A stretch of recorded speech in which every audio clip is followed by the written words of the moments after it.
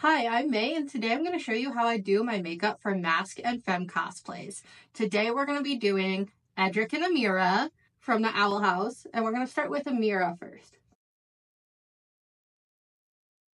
When I'm working on a Femme cosplay that's going to be paired with a Masc cosplay, I really like heightening the feminine features of my face. So usually that includes like blush, highlighter, and making my lines curved instead of straight like we will later on. Before that, we're going to start with some concealer on just a couple like problem areas that I have. Okay, now that we have a nice base taken care of, I usually like to start from the top of my face down. So we're going to start with our eyebrows. I just follow the natural shape of my eyebrows, but this helps contrast for when we do the mask characters. A lot of things are going to be in the eyebrows, the eyes, and the cheeks.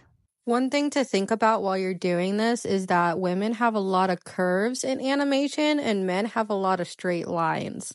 That's what I tried to put into my makeup. Now that I figured that out, we're going to do eyeliner and winged eyeliner specifically. But all of this is just my preference. You can do whatever you want. Another thing you might want to do is pull up reference photos. While innocent or attractive characters might have more curves, evil or dark characters may have more sharp lines. Okay, now that that's done, I feel like from here up is very feminine. We gotta continue matching the rest of this vibe and energy. So we're gonna do... I want to do eyeshadow with this look. Amira doesn't wear eyeshadow, so I think I'm gonna leave it just for now and then I can change it later. So again, working top to the bottom. This part next. Our cheeks, our nose area next. Starting out with blush. One thing that I've learned when I've started drawing is that Femme drawings have a lot of curves and Masc drawings have a lot of straight lines. So whenever you're drawing like a woman's jaw, it's curved. Whenever you're drawing a man's jaw, it's sharp. We're going to be doing that and cheating with highlighter, blush, and contour. So we're going to do our blush and we're curving. And then I like to go over the nose also. And curving with like your cheeks and bringing it up to like your temples almost. Again, makeup and blush can be done however you want, but the main focus here is trying to get our face more round by adding those curves. Okay, pulling out my highlighter palette, I like to go just right over top, making our faces like shiny as possible. So because I really want like a strong center line for this, I'm going to do the tip of my nose. And then we're going to do a line, but we're not going to connect the two. But just a line down there. Last part, I do my lips next. Another thing that you can do is your jawline. I have a very soft jawline, so I'm leaving that. But you can look up tutorials on how to make your jawline softer if you're going for more of a feminine look. I already have a really soft jawline in general, so... lips. Sometimes I do split color lips. I'm trying to debate if I want to do that today or not. I think we are going to do split lips again. You can do it without a Cupid's bow. You can do it with a Cupid's bow. Lipstick in general is just going to add to the femininity of the character. Okay, I'm done with the top lip. I'm going to do the bottom lip next. I always get asked how, like, my lipsticks don't mix. And it's because of the specific brand that they just don't. Like, they dry on and then they stay in place and they do not move and they do not mix. You just gotta make sure that both layers are dried completely before you touch them together. I'm trying to decide what color I want the bottom lip to be.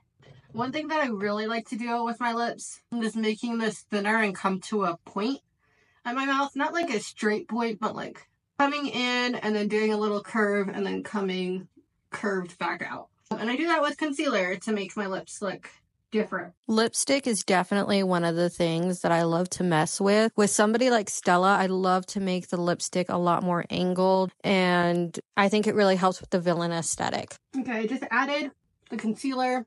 This side I need to fix with lip liner, but you can see that it looks like my skin tone reaches all the way up there. It doesn't. This side's better, but you can use this side as a reference of just using concealer to change my lip shape.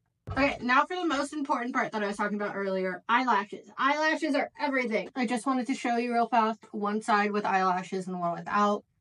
I think that they really help bring this look together. And I still got a few more tips on how to look more feminine for a cosplay.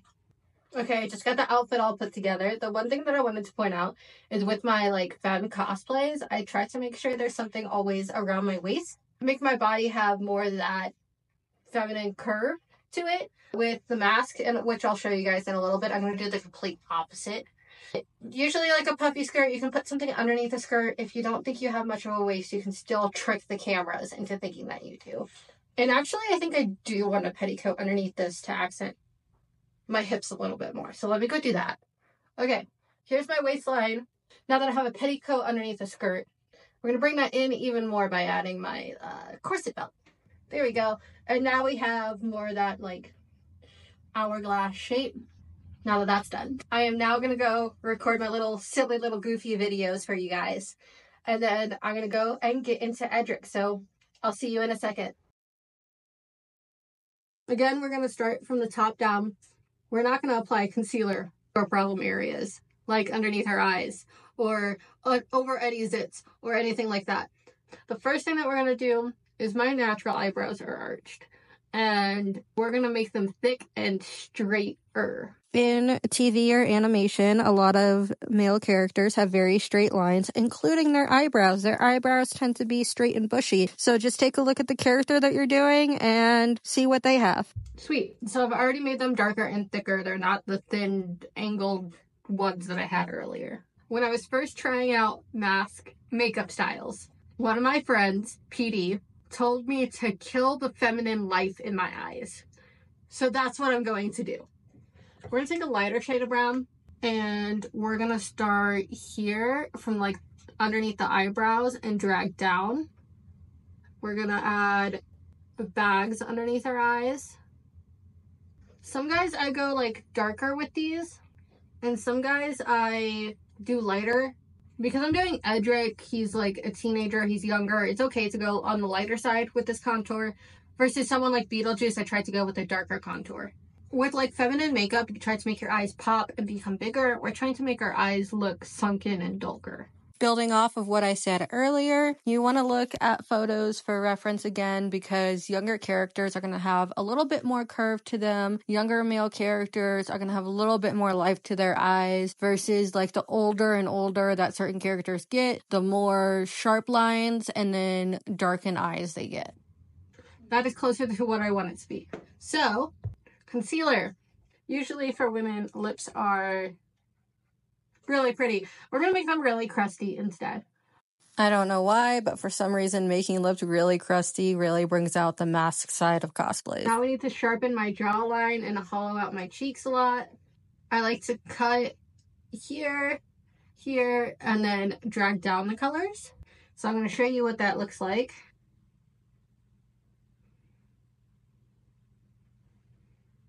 Here and here. By putting a shadow in this area, we are making our cheekbones a lot stronger and our face a lot more angled. I'm going to take this, and I like to go underneath the chin too, to give a sharper jawline. Again, I have really soft jawlines, and one thing that really helped me gain confidence in my Masc cosplays is carving out my jawline. And then also to highlight, not highlight, but like contour that area right there on your chin.